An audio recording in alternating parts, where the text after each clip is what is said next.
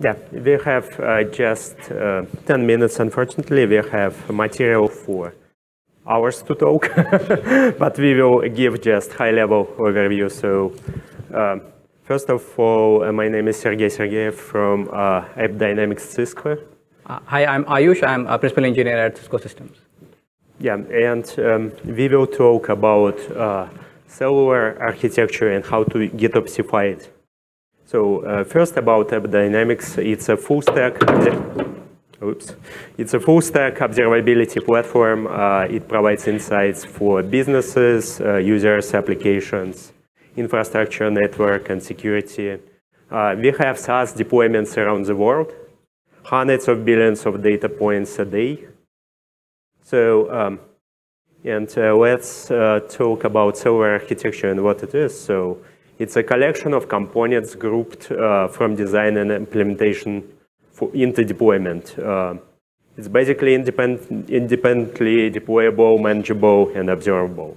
And it just provides a way to split like infinitely scaling problem into smaller chunks. So you basically shard your customers into each cell.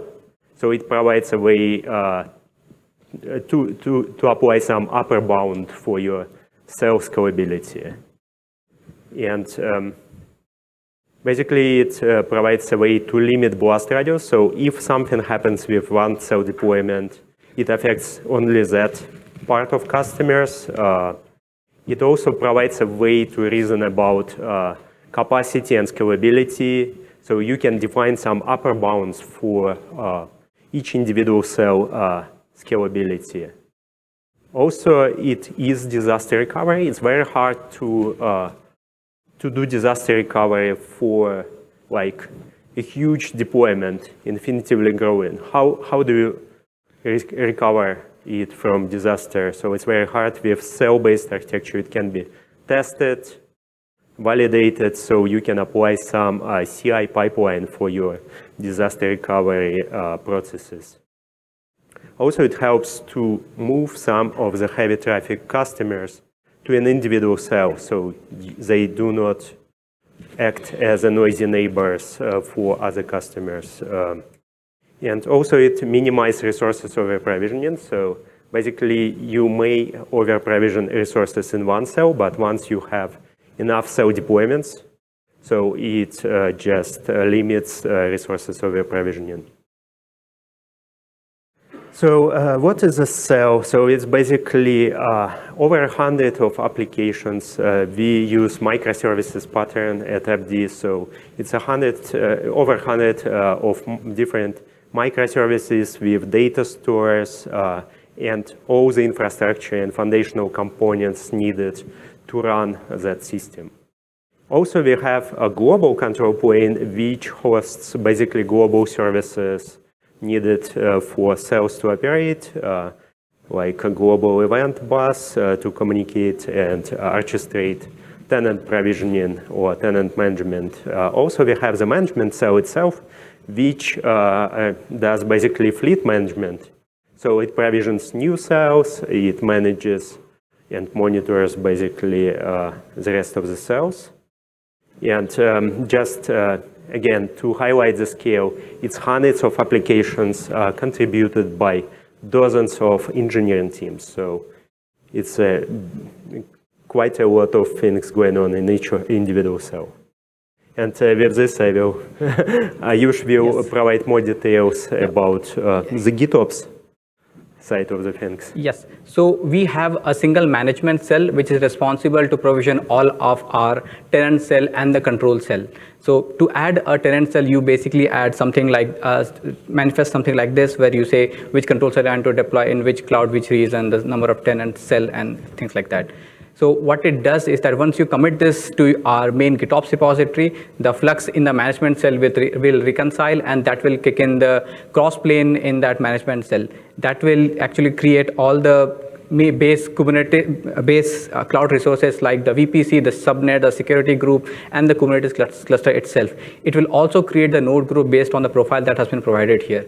And once the cluster is up and running, it will basically bootstrap, so once the cluster is up and running, it will bootstrap Flux in the cluster and with the cluster path that is provided here.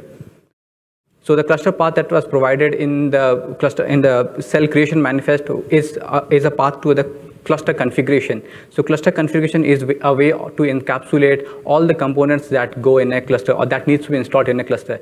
This necessarily doesn't needs to be the Kubernetes resources. This can be any of the cloud resources that needs to be provisioned in that cell. So in our case, so it's like a layer cake. So at start, it's like a layer cake, and like the reconciliation order is from bottom to top, and the layer above is depending on the for the services which are being provided from the layer below. So it starts with our foundational components like the Helm repositories, the foundational teams definitions, the gateways, and the service mesh. Once the foundational components are created, we start adding the security components, security and compliance components like Kyverno and OPA. So this ensures that everything that's added after this point is compliant with our security and compliance policies.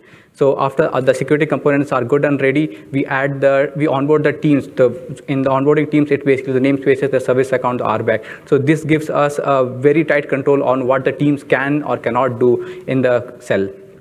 So after the teams are added, we add the infrastructure components like the Crossplane, the monitoring stuff. So, and this infrastructure component is used by the shared data stores and the application components. In shared data stores, we have Kafka and Druid. So after the shared data stores are created, which are shared by multiple teams, the application components are being reconciled. And we also encapsulate all the components that application needs, like their private data stores, their ingress, their egress rule, and any of the security components that is specific to their applications. So, and in at AppDynamics, we use a mono repository, and so we use a mono repository. So a Flux basically reconciles from a directory in the cluster overlay, which is basically derived from the base cluster overlay. We have two flavors of our deployment, basically the CI flavor and the cloud flavor. So in the ephemeral flavor, what we do is we provision containerized workload. And if you basically spin up the same application in a cloud environment, you will spin up Postgres, you will spin up actual cloud resources. Give you an example. Let's say you have an application which is deployed, and let's say you have an application which needs Redis. So if you deploy it in an ephemeral cluster, it will use Redis container. But if you deploy the same application in a Kubernetes or in AWS environment, it will spin up Elastic Cache. So this gives us a uniform pattern to deploy the whole of SaaS AppDynamics platform or part of it in CI/CD, local or production environment. And AppDynamics hiring, come join us and see you in the break. Yeah, we made it. Each slide deserves like a half an hour talk. Sorry, we just provided some high-level overview. Meet us at the break in the hall, so we will be happy to chat with you in more details to answer your questions. And if you're excited about what we do, come join us. Abdi is hiring. So, and thank you so much for coming. So many people excited to see some back to normal. Yeah, thank you.